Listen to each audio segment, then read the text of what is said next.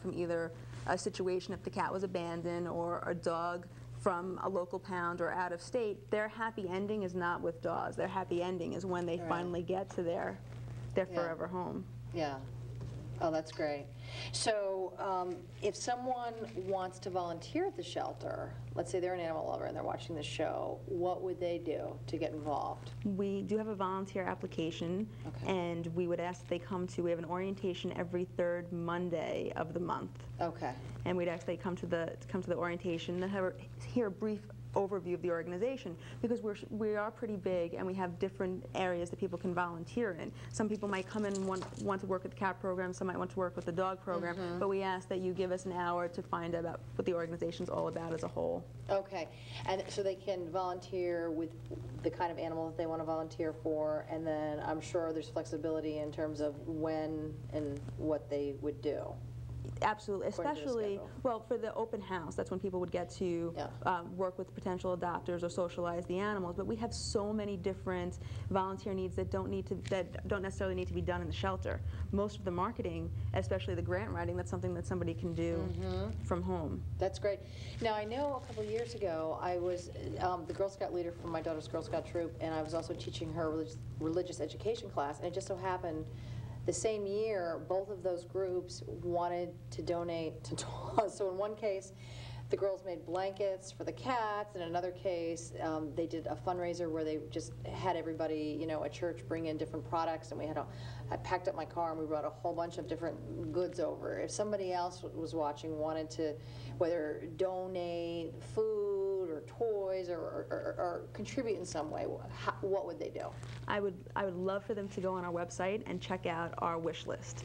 And it things that we use on an everyday basis, that if it's supplied by the drives that you're talking about, then it saves the organization money from having to go out and buy canned cat food or bleach or paper towels or just the basic supplies that, you know, we might take for granted that we need to run the facility every day. Yeah, somebody doesn't have to write a check, but if like the grocery store and they wanted to pick up extra cans or something, you know, they could do that. But it's best to go on the website to see what the list is. Yes. Okay. And we actually even need things like gas cards. Now you would think, why would we need a gas card? We need gas cards so that we can pay for the transports to actually go and rescue the animals from out of state. Wouldn't have thought of that. Yeah. There's so many different things. So we've got another minute. So what's kind of your vision for where the organization's headed, and you know what you want to do?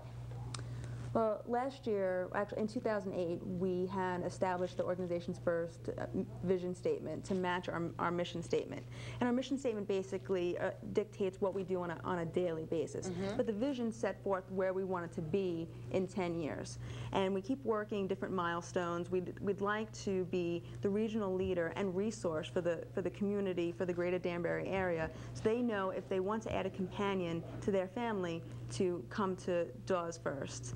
And then also be able to provide, as you were saying, with your daughter's Girl Scout troop, we want to be able to provide formal education so that we can let people know that there are so many animals that are being euthanized all over the country, that it's important to adopt from a shelter, especially a shelter like DAWS, a no-kill shelter, because for every adoption, we're actually saving 2 lives. You're saving the life of the animal you adopted, and that frees up space for us to rescue or take in another surrender. That's incredible. You're doing such good work. Thank you, and thank you for coming on the show. We appreciate it. Thank you so much. Now, if somebody wanted to contact you, just give the website really quick. www.daws.org. DAWS, D-A-W-S. Yes. Okay, fantastic. Thank you. Thank you. Thank you. I'm Susan Chainer with Community Forum. Until next time, thank you for joining us.